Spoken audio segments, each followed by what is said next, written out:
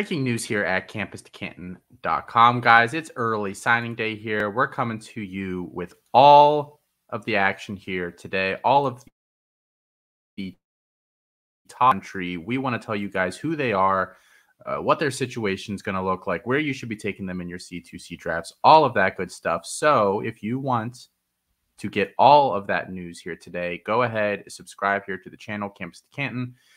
Turn those notifications on. We are going to be releasing all sorts of videos here today, breaking all of these guys down.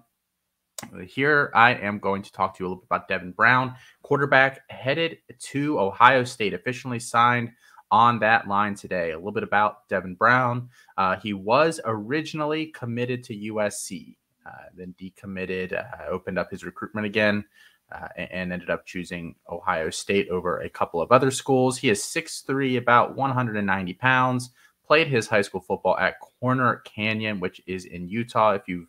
If that name maybe sounds familiar to you, that's probably because Zach Wilson played quarterback there. And then after Zach Wilson left, Jackson Dart played quarterback there. So they've had a really good track record with developing quarterbacks lately. Devin Brown is the latest in that line, and I think he is every bit as good as his two predecessors and has every bit of the chance, assuming that he gets on the field here at some point, to make it to the NFL like Zach Wilson has done, and like it maybe looks that Jackson Dart will there, picking up that starting job at USC. Some information really quick about what his ranking is right now, guys.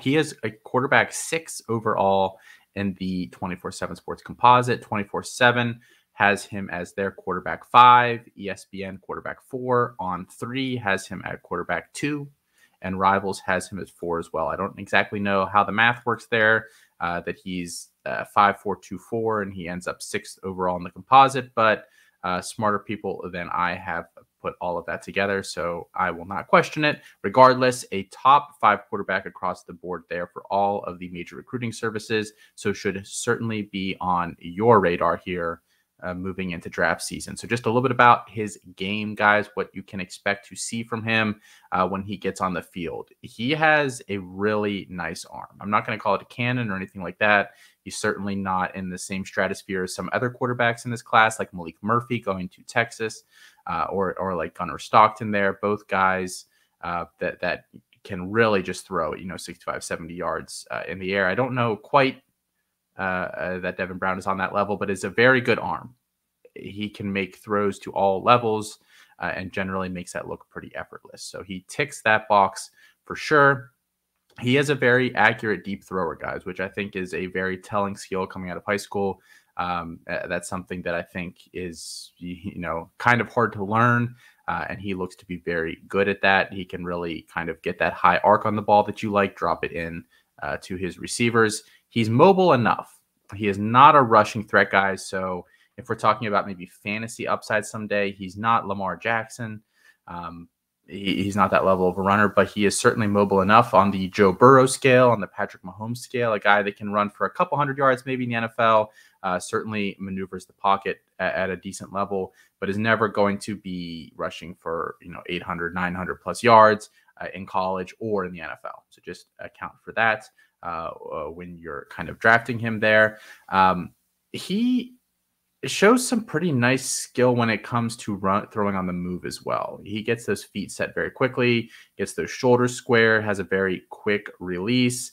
I think all of those things are going to really help him at the next level. Obviously, you don't really like to have to mess with a quarterback's release or throwing motion or anything like that, and I certainly don't think you'll have to do that with him. He looks, again, to tick that box. Very nice ball placement. I don't question his accuracy really at all. I mean, obviously, that's something that he'll continue to grow and work on, but he's not an erratic passer. He looks pretty natural throwing the ball there. Situationally, though, I think there are some legitimate questions to ask about Devin Brown and about the Ohio State quarterback room as a whole.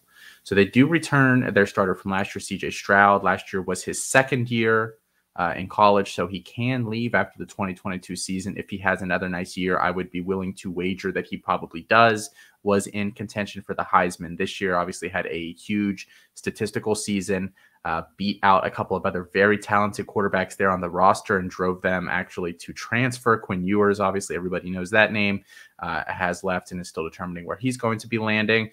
Jack Miller as well has gone. Kyle McCord is still there, was a true freshman last year, so will be in his second year at Ohio State. If Stroud leaves after his junior year, as we all think that he probably will do, that opens the door for Devin Brown. So that could be a sit 1 year, take over as a second year type scenario. I think that's a really nice scenario for a lot of quarterbacks nowadays. Oklahoma did that consistently there with Lincoln Riley. Basically, he would recruit on a schedule to have his guys doing that. Clemson has done the exact same thing there generally under Dabo Swinney. Top recruit comes in, sits for a year, learns, takes the job. If McCord transfers out or something else were to happen and Devin Brown gets that job as a year 2 guy, I think you have to love that for his development with Ryan Day there, who has earned a little bit of a reputation as a quarterback developer and a quarterback whisperer. He will have all the weapons he could ever want there.